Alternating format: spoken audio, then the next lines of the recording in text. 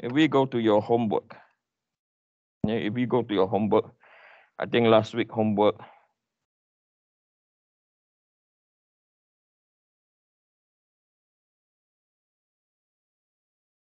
right?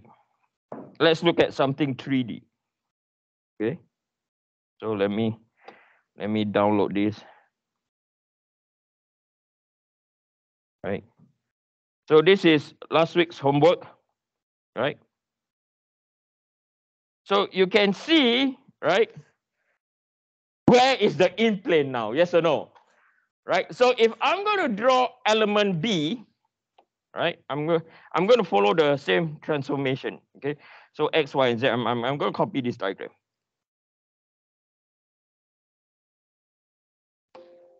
Okay. I'm going to copy this diagram, and I'm going to come here, right?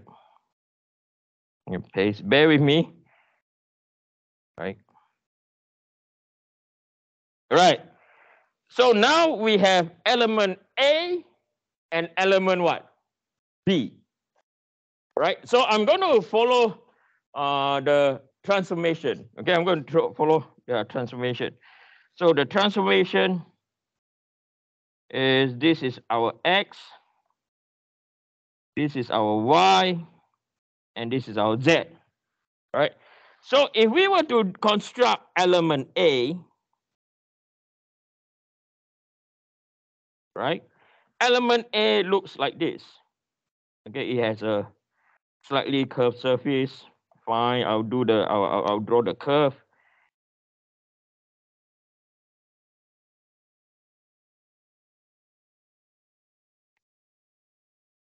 Okay. So if we were to label, so the in plane is your what? This is your in plane, and this is your XY plane.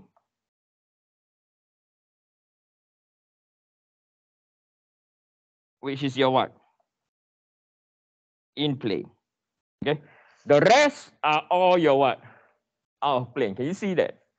Okay. Then if we look at element B,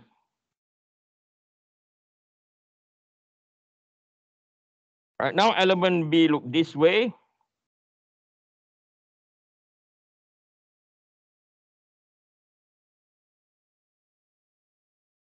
Okay, so this is our LMB. So our in plane is on this surface, and now our in plane is our YZ plane. And oh, come on, Eugene. Our YZ plane, and this is our in plane. Can you see that? Okay, it's very obvious now. Yes, sir. I mean, I did not teach this then because I was focusing on what? How to analyze combined loading. So now you know, okay, what is in plane and what is out of plane. Okay. So now it's very, as I said, you guys have seen it, but you guys did not know it yet. Okay. So if you look at all your homework for last week, okay, you can look at the element now, you can tell. Okay. Okay. So since now you all know what is in plane, what is out of plane, and you know how to label the stress X, stress Y, and the shear. Okay. Now we are going to construct a full 3D element with the associated stresses. Okay. Eugene, so now, yes. a quick question. If the tube is not hollow, if it's solid, what is your element A and B? Element A and B still look the same. But like Okay. when you draw the element A and B, you draw the thickness. Yeah, this thickness is arbitrary. Oh. It's not dependent on the thickness. Okay. Okay. But you don't draw a cube. You don't draw it bigger than your in plane. Okay. Like what I mean is, if it's solid, how? Yeah, you don't draw an element like this. Okay, you don't draw an element like this. Oh. Okay. You don't draw an element like this at all. Okay. Oh. So Okay, even the radius is larger than the element, your in place is still the surface. Yeah. Okay, thanks. The reason why is because that is all these elements are in fact what? Okay, in real life, what is all these elements? They are strain gauges to measure your stresses. Okay, so in real life, you put, so let's say in real life, I'm going to copy this,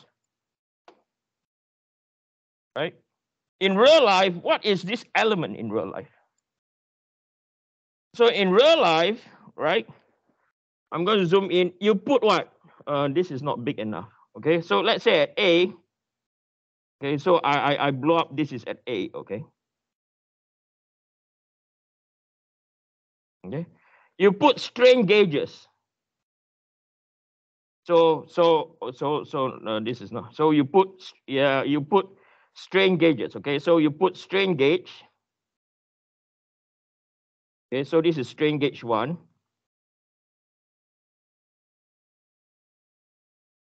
And then you put another strain gauge.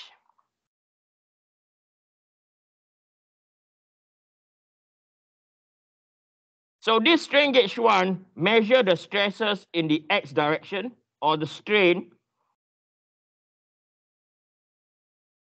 in the x direction. This measure the strain in the what? Y direction. Okay. So from here, that's how you determine. Okay. So you get stress x is equal to Young's modulus multiplied by strain in the x direction. Okay. So they are all in fact what? Strain gauges. You know what strain gauge is, right? So strain gauge, what does strain gauge means? Strain gauge are sensors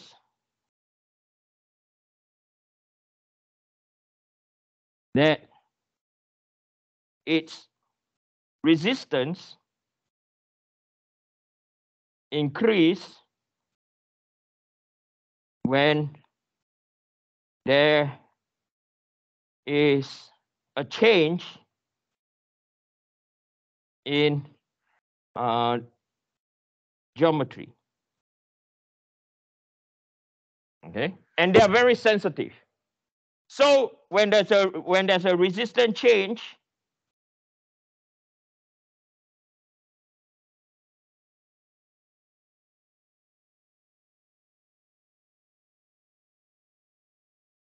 okay, voltage will change. So we measure the voltage. Okay, so we measure the voltage related to what? Strain. Are we clear? Okay, so all these are devices. Okay, are sensors. So if you go to look into Google, you just type strain gauge. It's basically a resistor. Okay, so that is what we mean by an element. Okay, are we clear? Okay, right. So now I have described our stresses. Now we are going to look into a 3D element. Okay, so if we look into a 3D element,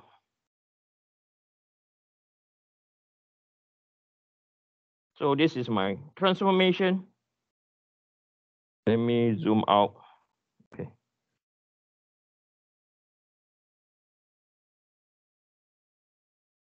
X, Y, Z. Okay, so this is our 3D element.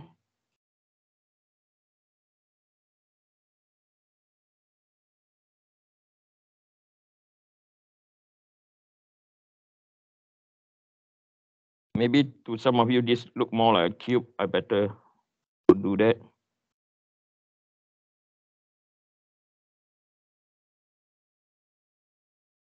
So if we were to label this, right, this will be our stress X. This will be our stress Y.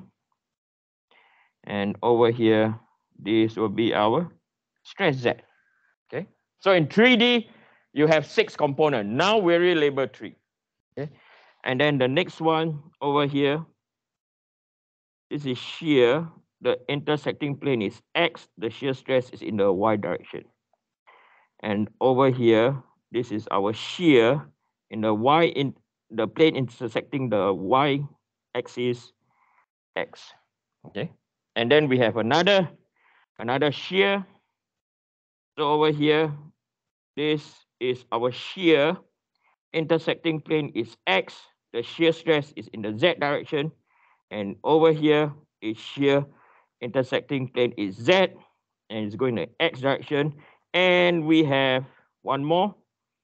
Okay. The last one, last two pair is this is our shear Z going in the Y direction.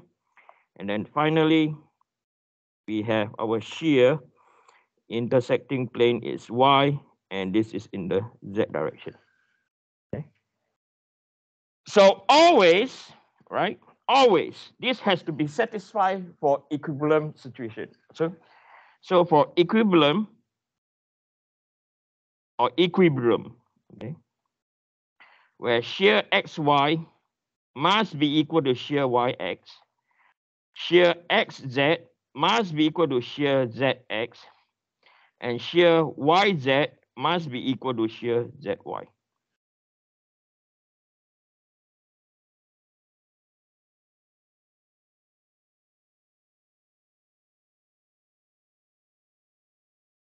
Then I'm going to introduce you to a new term. It's what we call a plane stress condition. Okay. So you'll see this very often. Okay. They'll say that this is a plane stress analysis, or this is a plane stress condition. Okay. So it's not just this course. Later on, when you do finite element, you'll see this term. You'll do your structure steel design, you'll see this term also. So what do we mean by plane stress condition? So condition number one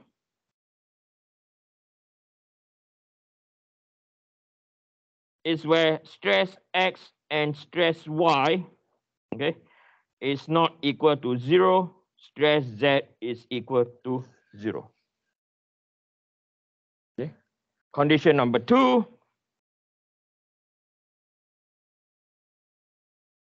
is stress X and stress Z is not equal to 0, but stress Y is equal to 0. Now you'll see the trend, okay? And then the third one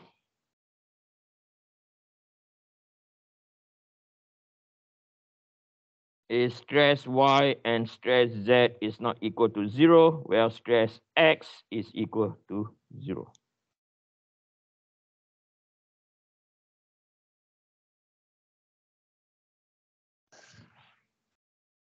Okay, so that is what we mean by plane stress condition. How is this useful for you? Later on, when we do 3D Mohr circle, you'll see it very useful. Okay, 2D, you don't see it yet. Okay, 2D, what is more important is what we call in plane, and what we call out of plane is more important.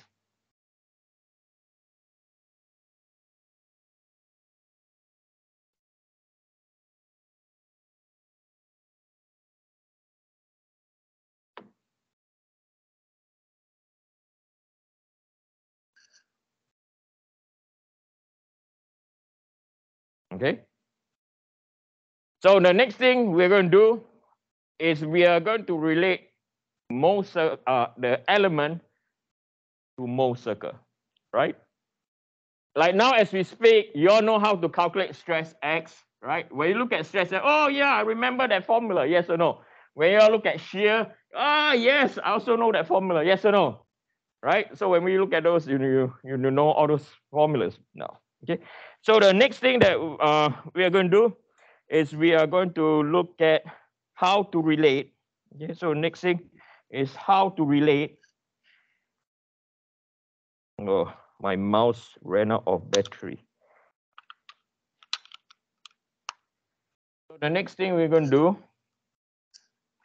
is we are going to relate. Okay, we are going to relate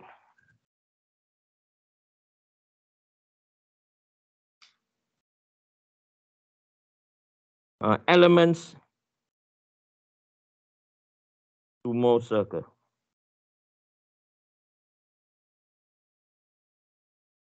Okay. So again construct our